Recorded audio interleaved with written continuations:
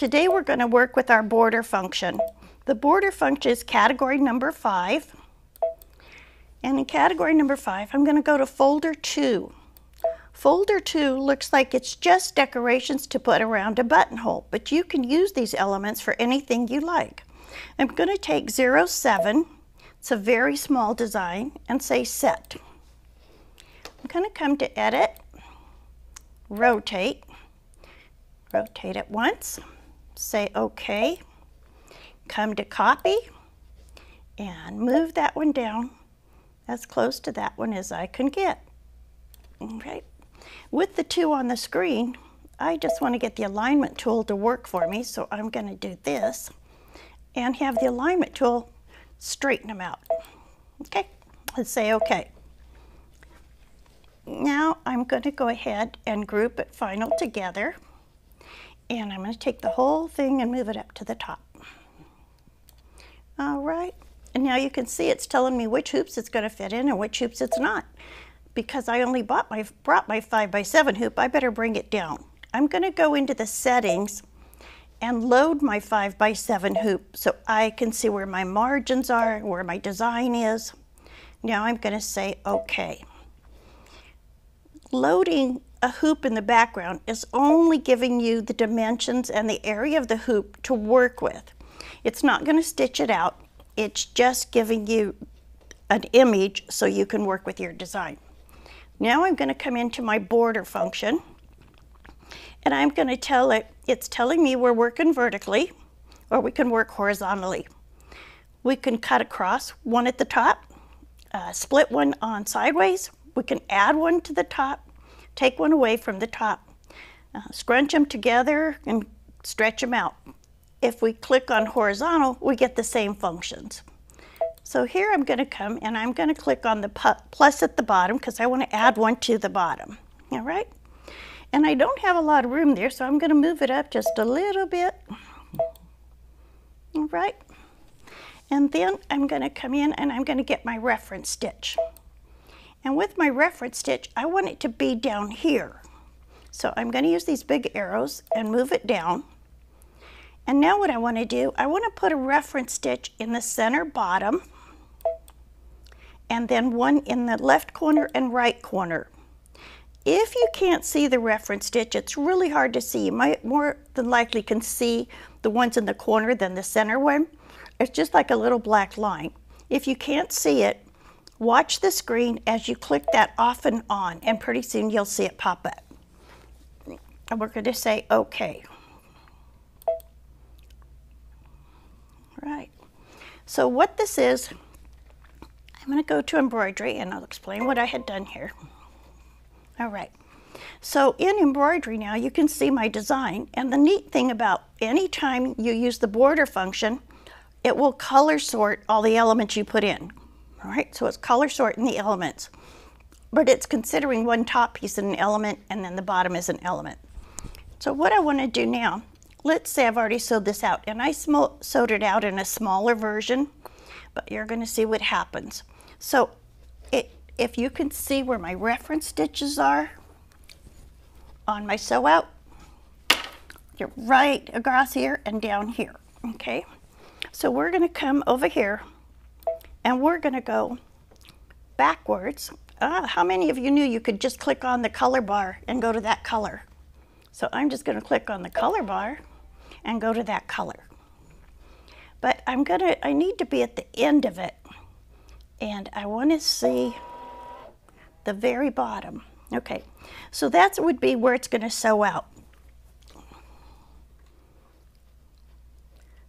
Say OK.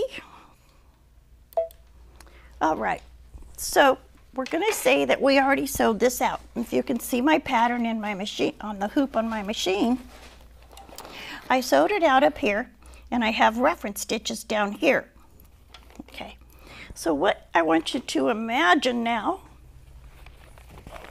I'm not going to take my hoop apart because I want to show you something else with it. So you're going to imagine now that this fabric is on this hoop, okay? And I'm going to see if I can just sew out the reference stitches. Hoops upside down don't work. Okay.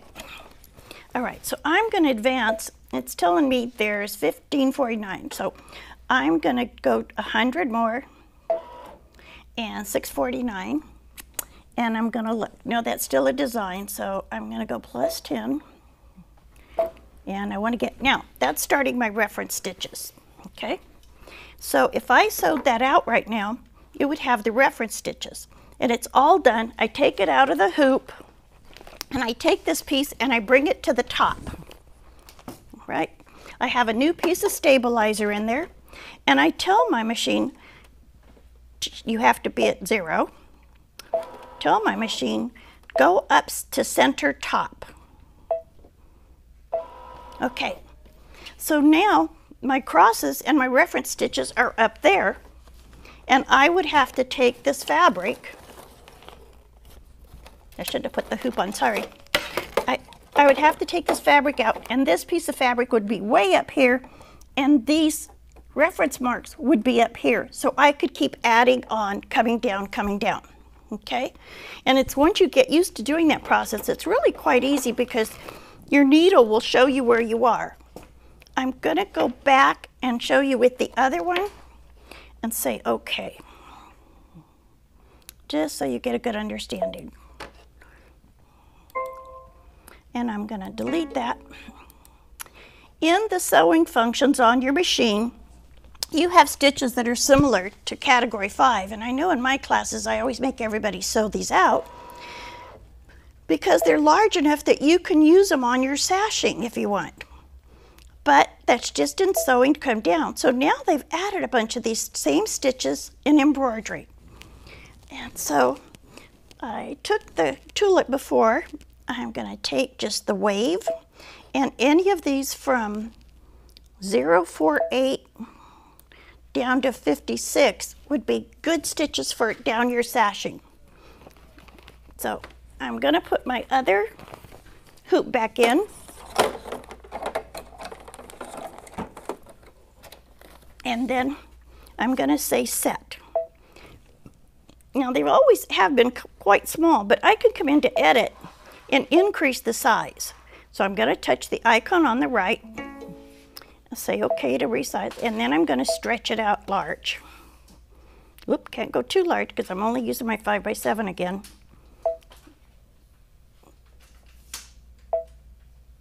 Okay, so I'm going to bring it up towards the top of the hoop. All right, and I'm going to say okay. Now I'm going to come in to my border function again, and I'm going to tell it I want you to add one to the bottom, and I want to add another one to the bottom, and I could keep doing that for as much as I needed. I want to go to my preview and make sure they're completely connected. Yes, they are, and anytime there's a slight gap right there, but I can move them up and fill that in. So I'm going to say close, and I'm going to take one away from the bottom and take that one away. Now, if I move this very top one to the bottom more, it might connect. We'll say okay. And then I'm going to come back to my border. I'm going to add one more and one more there. Let's see. If I have to scrunch them together, I can, but I'm going to put reference stitches on these two. So I always come down to the bottom, always put center and left and right, just so I can keep everything straight. And I'm going to say okay. Now what I'm going to do, I want to see where it will fit on this hoop that I've already stitched on, so I'm going to take a picture of my hoop so I can see where I could move that design. And what it's going to do, it's going to actually scan the fabric to help me line things up and move it over. Sometimes you might accidentally take your fabric out of your hoop and then realize you still have 3 or 4 steps to go. It's quite easy to line it up to go back. Now it's not showing very well, but you can see it here, and I can see where my design is, so I need to move that over so it's not on top. All right? So I'm going to bring it over here, and I can move it up a little bit.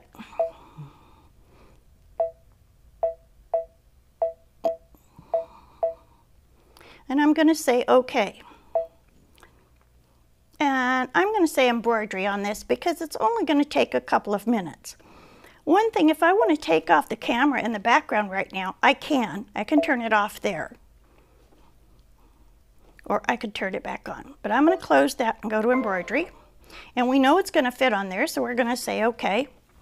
And I'm going to go back to my projector and just make sure where everything is.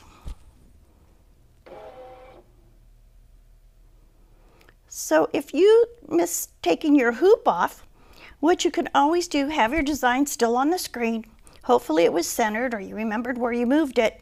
And then you can have your camera take a picture of your fabric and then line the two up together. Or you can use the projector. Any of you that are trying to do the Dream Big panel, the projector and camera, oh my gosh, they're so worth it for that project. So here it is.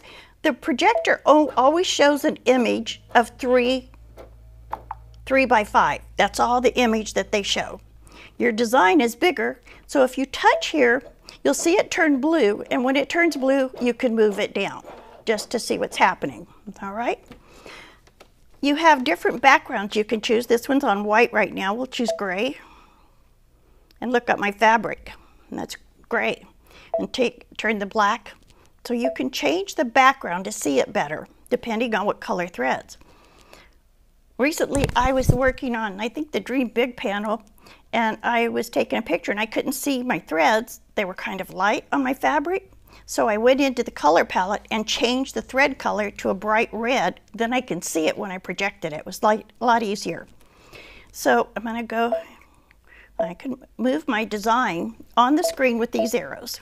Okay? These arrows move the design. This one will move the projector. And I'm going to say OK. All right? It's only going to take 1 minute, so we're going to just take a minute and sew this out.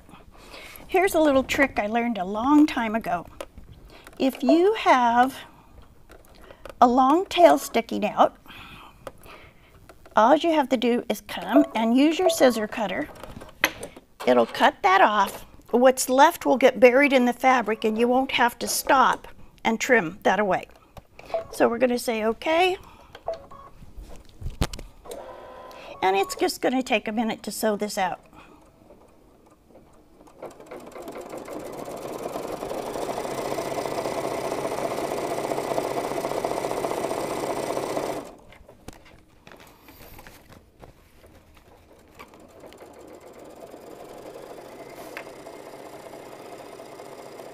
Now would be a good time to go grab a glass of wine so you can continue sewing.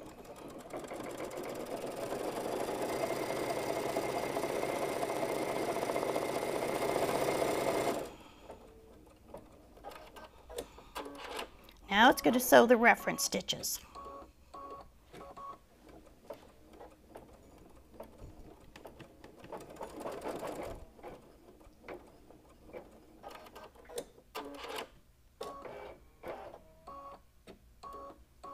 Okay, so it did the right corner.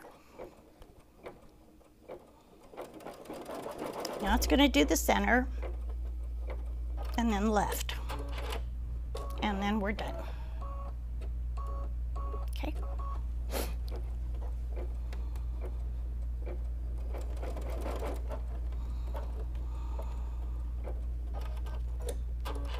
All right.